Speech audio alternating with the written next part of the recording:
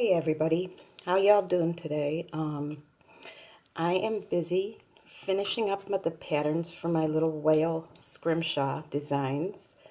I have these cute whale surfaces that are two-piece, like most of my self-framing things, and Peggy Harris suggested I do some scrimshaw designs on it, and I thought that'd be a cool idea. So I looked at a lot of things and came up with a couple things, and I wanted to show you all three sizes together first, because a lot of people don't realize they're different sizes because I take a lot of close-up pictures.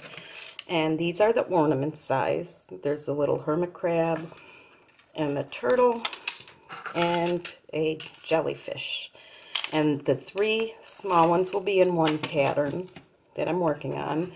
This is a medium size. This is a size that I did the Santa from Lynn Andrews on, and I put a mermaid on this, and it has a stand that's optional. You could either hang it as a plaque. I give a hanger when I sell the surface, or you could put it up on a stand. I made like a universal stand, and that's a medium. The stand is separate, so you don't have to buy it if you want to hang it or do whatever. And this is a large whale, and he's kind of in progress. I finally finished my drawings last night, and I started painting him. And this is a very, like a sketchy scrimshaw style of painting. And for doing it, I used this nice brush that I just got from Mary Ghibli Isco. I can't pronounce her name good all the time. It's a 30-0 Royal Majestic monogram brush, and it's got a very fine little tip, and it holds a lot of paint, and it's very good control, and it's very easy to do this style. It looks hard, it looks detailed, but that's why I thought I'd do a video. I'm going to do one of the arms of the octopus and show you just how easy it is, and then you'll be able to do it. You don't have to even have a steady hand, and I'll show you why. So I'm going to set up for painting, and I will be right back. Alright, we're just about getting ready to paint, and I thought I'd show you my palette setup because a lot of people ask. I use a small Masterson's wet palette, which means there's a piece of paper over a little sponge, that is wet, and it helps keep acrylic paint wet longer. It really does help. I use it all the time now. I used to use the bubble palette, but this really works better. And I use a small water. This is what I call my little water on the top for when I float or use it with shading and things like that. I like to keep this a cleaner water, and the water that I rinse the brushes out is a bigger base, and it's off camera. So that way you always have clean water when you're floating or thinning your paint down and whatever. And I just put a little bit of paint on the palette and add some water till it's inky. I don't want it too thin where it's going to be transparent and runny, but I want it to move around too. So I load up the brush pretty fully and kind of just drag it. So that's kind of a simple thing. I'm going to move this out of the way so I could use it without you having to watch that part. And here's our piece. And I'm doing mine on the whale that I cut. They're beveled edges, two-piece, and they kind of frame themselves. They're called self-framing. And by cutting this inner piece on a bevel, what it allows you to do is it pushes back slightly, and it gives the piece a little more dimension. You can see on the back it sticks out. And at the end of the process, you glue it into place. I usually do that last, after even the varnish is on. And then when I paint the back of my piece, you could touch up this edge back here. Okay, so far when I painted, There's a little entry hole too here that I had to drill in order to cut, and you could fill that before you do your final thing and touch it up. I did most of the piece where it was outside of the big whale piece, but what I decided to show you is I'm going to do this arm here because it's going to go over the edge. So I thought that would give you a little bit of help with that too, because it can be confusing. I mean, it's not too bad. And really, we're going to be shading around this lip anyway, so I mean, it doesn't have to be perfect. But I thought I'd show you anyway. Just you kind of do it the same with everything. So I hope it's not too awkward. You know, I'm in a dilemma of wanting to show you the whole piece and, you know, not having it fill up the whole frame of it. And I want to get close enough so you can see me do the painting itself. So we'll just start. And a lot of people, they ask if they can use a pen with this style, and of course they can, but I've never been successful with pens, and I just don't like using them. I like using brushes. I like painting. So I decide that I just practice, and this is a really good piece to practice on because you really don't want a perfect line. When I posted this online last night, I was showing my progress, and I like doing that because you see you're painting in a different perspective. And I noticed this line here and that tentacle is too perfect. See, it's too straight, and it looks out of place. It looks too on purpose. See how this one's a little bit ragged? So what I'm going to do first, before I even start, is kind of break it up a little. Maybe pull that down. I'm going to be turning my piece a lot, especially for that.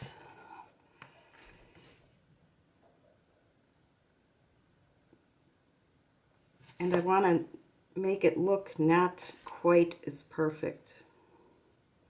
Because if you see a creature like this, God forbid, but it's not going to be perfectly straight and smooth, and sometimes it doesn't take a lot to make it look realistic, just one or two little mishaps or whatever.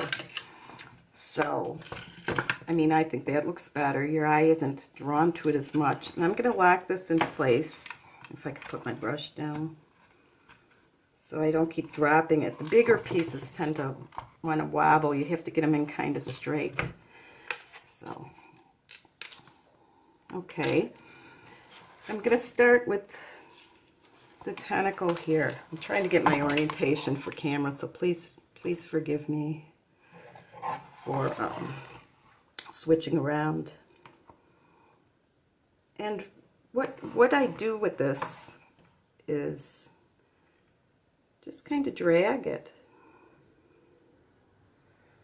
This is a leg that's going to go around this way and curl, okay? So we're starting in here. I'm looking at my reference photo to make sure I have the right leg. And then this is the top of it. It's going to kind of go through here. I didn't have my line there. And what I do, the first thing is to get the main shape of it. Now see, I don't have to go perfectly even on it. You don't have to do it in one swoop. When you get to the edge, just kind of bring it down and connect the dots.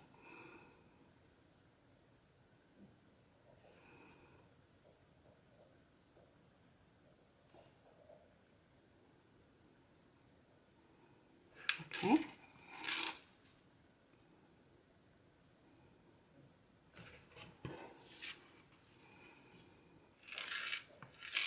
And we'll bring this little loop around. This is where it curls around. And you could see that the paint isn't as dark in some areas because it's watered down a little, which is fine because you want it to look sketchy. I mean, when the scrimshaw pieces are carved in whalebone, they're scratched in. And then what happens is they apply ink and wipe it, and that's what gives it that antique-y look. Plus they're old, but I mean, so they're not solid, straight, perfect lines. There's a lot of little scratchy lines. I assimilate it to like newsprint. It's kind of like newsprint in that, you know, it's dots more than anything. So I'm going to have some tentacles, or some, the suction cups here under the arm. And for all these suction cups, I didn't draw and transfer all the lines. I just started with straight lines like this, and I really encourage you to do that. I'll have really good pictures in the pattern for you. I'm hoping you can see that. And then I just added in little curves under here. And then this is going to be your shading, where they cross over. And this gets shaded, this little area, because and you don't need a lot of shading and stuff. You know, that's the thing. It's really like here, you just do a little bit where the head is. It's like I showed in the other video, you kind of just dance the brush across. Very light little strokes. And see, I like this brush because it holds a lot, and you could kind of tell, like, you don't want to start in the middle right after you load. You go to a darker area, and then as the brush loses its as it runs out of paint, then you move to your areas where you just want a little bit of lighter shading. Like here, we'll put some in there. It needs more back here, I think.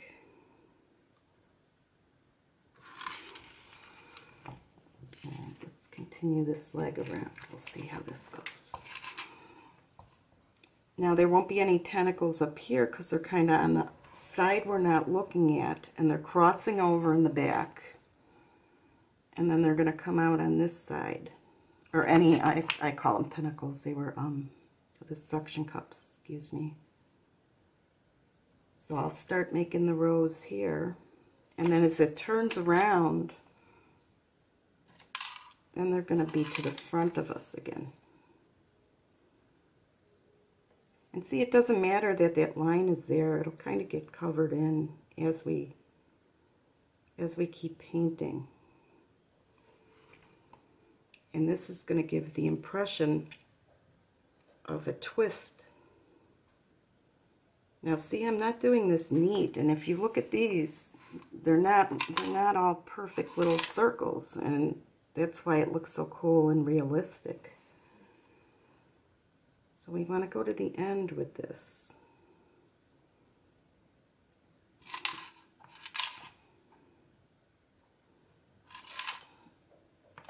Sorry about my bracelet making noise.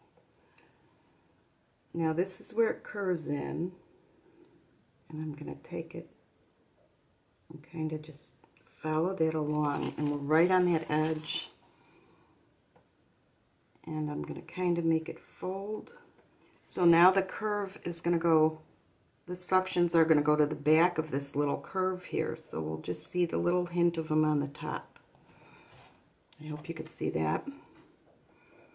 And then they're going to come out on the bottom here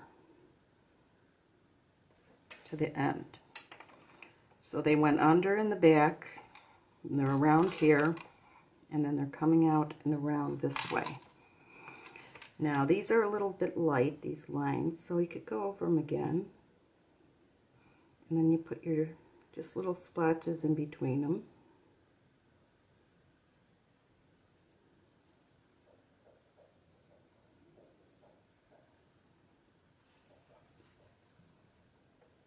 Same here, you could see the pink got lighter.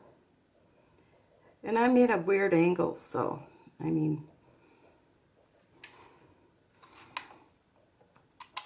See how when you look at it closer, when you just focus on that one part, it's not as perfect as one would think it would have to be. I noticed like a lot of you guys were intimidated, I guess is a good word, by seeing the lines for this. Now, what I want to do here to show a bend is extend this little line. This will be in your drawings too. And put some shadows. I'm going to shadow it here. This will have, you just don't want all this blank space, so you kind of bring just little shadow lines to it. And you don't want to make them even, because it'll look too on purpose.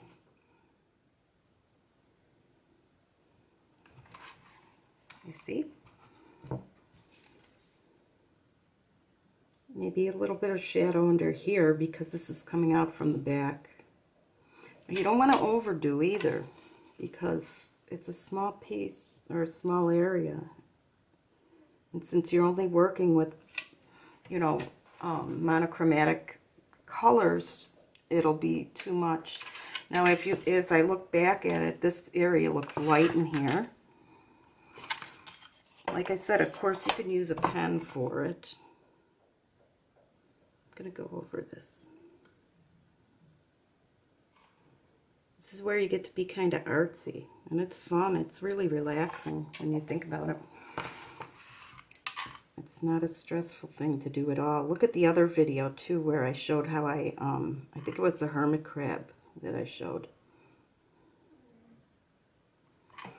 Okay, so I am going to stop there because I don't want to bore you with a long video, but that is the process. That's how I did everything.